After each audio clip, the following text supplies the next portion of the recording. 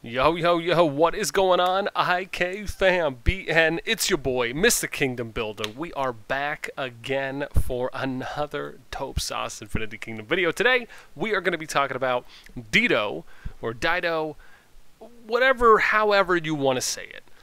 Her most used ToK skills, as she is one of the newer released, along with her co-companion, Cyrus.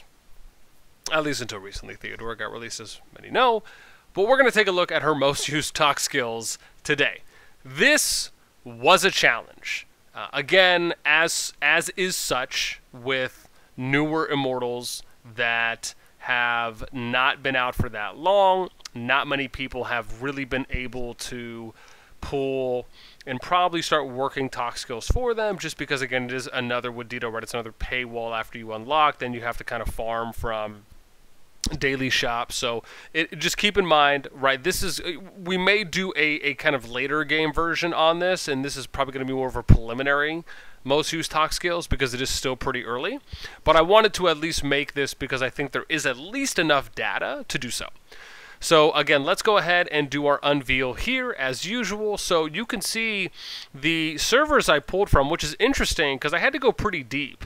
I think we went almost to 36. You had to go all the way to S36, starting from S1, just to pull 45 people that had Dido at max star 7 to have that third skill unlocked. And you could see, right, these are all the servers that are kind of running, that has someone that's maining water specifically using Dido. And it is interesting. Some servers, right, like S7, right, one person, but then you get to servers like S27, S28, right, where they have, 5 or 6 people that are running it, right? S19, another example of that, has a few as well. So it's interesting to see some of the spread on some servers, and keep in mind, right, some servers are a little more active than others too as well, in that regard, and that, I'm sure, is playing a factor for how many people are doing it, in addition to the spenders there that are paying, and obviously what they feel is appropriate for the ones that are, of course, maining water. But the data is interesting. So again, you'll see some of the staples like energy suppression comes up pretty often. Oak and Guard I thought was interesting because that was one that did come up a couple times, and a few others. But without further ado, let's go ahead and do our top 5 most used skills that we found from Dido, and then we'll do a comparison in-game and break down the top 3 skills on why they're being used with her, and just talk a little bit about the comp.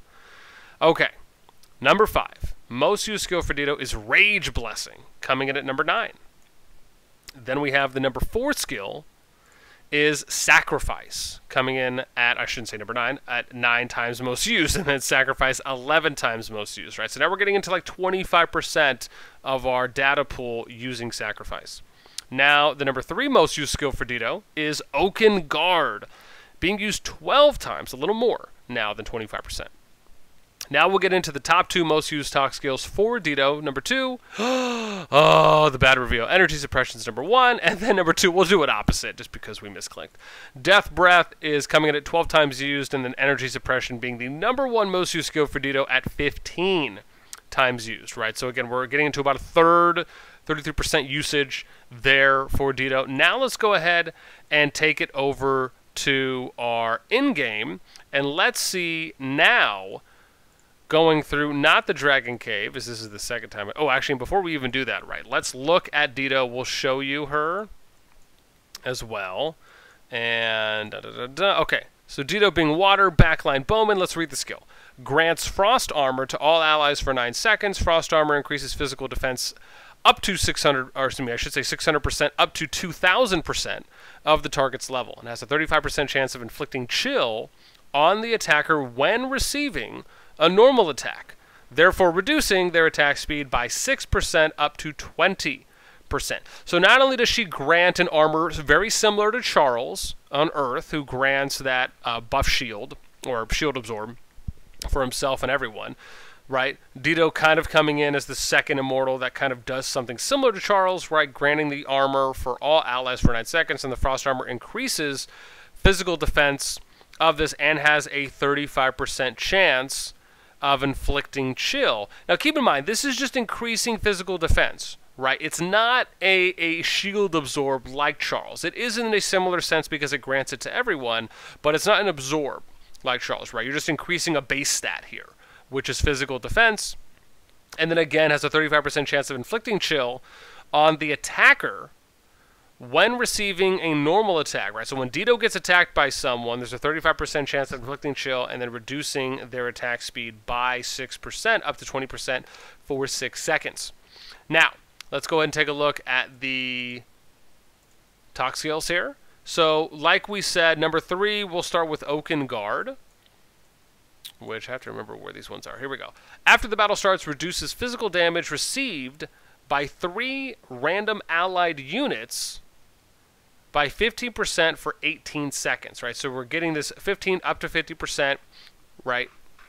And again, it's only for the first 18 seconds of the battle. Now, this is basically stacking with, right? You're increasing physical defense, you're reducing the physical attack right now, right? So you're kind of hitting both ends of Dido's active skill, and then what Oaken Guard is going to apply onto it, right? So this, again, I think this makes sense. I don't really see anything wrong with running Oaken Guard as far as kind of hitting both ends of what the stat can do as far as buffing it, and then of course reducing damage from it. Now we'll get to Death Breath, which was the second, and this is the one that has the skull face. I have to remember. Here we go. Death Breath. Every 6 seconds causes physical damage. Damage rate is 22.5% up to 75% to all enemy units and magical damage. Damage rate is 22.5% up to 75%. So every 6 seconds it's going to cause physical damage to all enemy units and magical damage once. Okay. So with this now, right, you're getting the physical damage for everyone every 6 seconds. And magical damage once. I'm assuming that means one time magical damage is gonna hit one person out of the 4 randomly. At least that's how it's reading. And again, I think just with the physical damage, this is just a kind of a good universal skill. I think it's not, or a universal ToK skill. I don't think it's something that necessarily buffs or gives Dido, or right, and like factors really heavily into her into her skill. I think when you look at, right, if you're reducing physical damage or physical damage resistance or something like that, or a physical damage stat, then, or defense stat I should say, right, then Death Breath can probably compound onto that and add a little more value. But at least with this being the most used, it just seems like this is just a good kind of universal skill, and they're just adding it into slot for Dido. The next is going to be Energy Suppression, is the most used skill. And I got to remember, this is the one with the arrows facing down. It's not that one. Did I just miss it? I hope I didn't. I know. Here we go. Arrows down. Slows the energy regen speed of all enemy troops by 15% for the first 12 seconds of battle. This goes up to 50%. That you're slowing down energy regeneration speed of all enemy troops.